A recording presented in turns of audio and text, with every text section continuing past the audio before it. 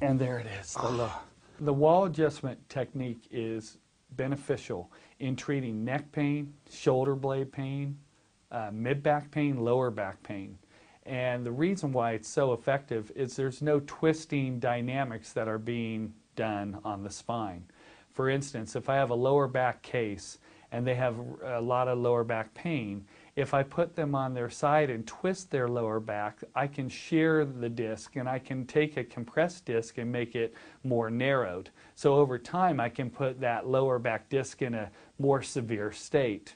Through wall adjustments, it's a straight-on force and there's no twisting dynamics, so it's really much healthier for the spine, and it really helps to reduce pain patterns from aggravating and making pain patterns worse. In the wall adjustment technique, we can adjust a patient standing, and oftentimes we will adjust the patient sitting. And people will ask me the question, well, why do you adjust a person sitting?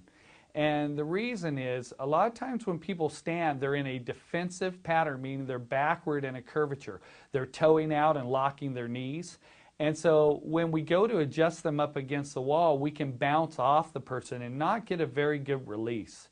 When we sit that person down, they go into a forward curve, which means the energy is more exhausted. There's less resistance in the body, and that allows us to get far better releases when a person sits down. We sit a person down and use the seated wall adjustment technique, then we're really going to the root of that injury. And so if it is a seated injury, by doing a seated wall adjustment, we're able to get reduction in pain quicker, and we're able to reestablish a much more normal spinal curve quicker. So that's really the purpose between adjusting some patients in the seated position rather than adjusting them in the standing position.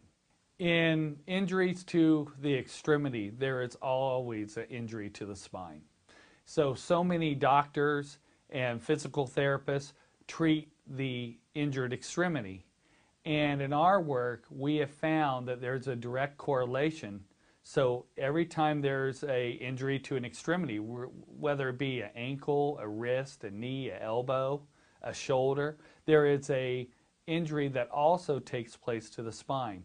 So if we're able to specifically go to that area of the spine and give an adjustment, we're able to quickly improve the function of the injured extremity. So the doctors and physical therapists who are only working on the injured extremity, they are missing a vital component.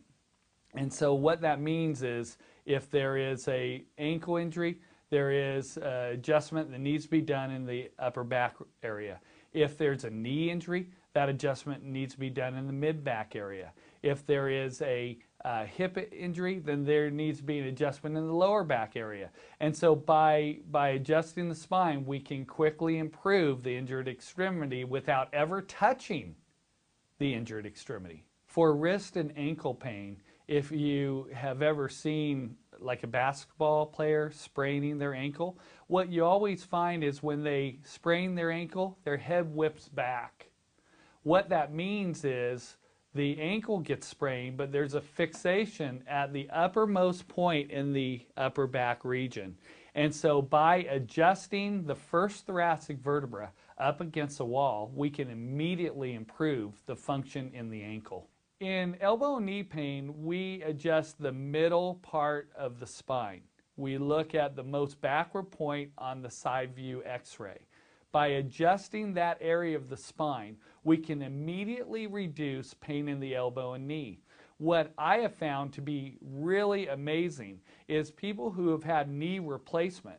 They come in to me following their knee replacement. I give them a couple adjustments in their mid-back region, and they go back to their doctors, and their doctors are amazed by the flexibility improvement that has taken place.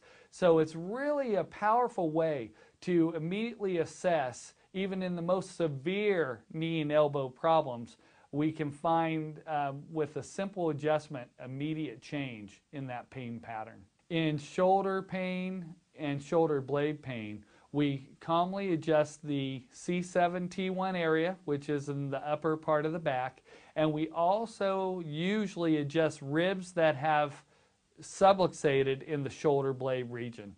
So if it's a right shoulder, then what we do is we go into the rib region and we do a rib adjustment, and that unlocks the pain in the shoulder. A side note on shoulder pain is usually the shoulder is so severe that you cannot use the injured shoulder. In our technique, we're able to use the healthy shoulder to adjust the ribs on the opposite side, thus helping the injured shoulder. In shoulder injuries, we commonly use the healthy arm.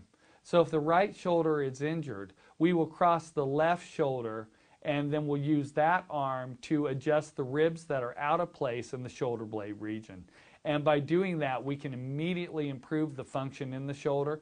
We can help to restore its normal function and normal range of motion. The main difference between a face down adjustment and a wall adjustment is the way the force is coming into the body.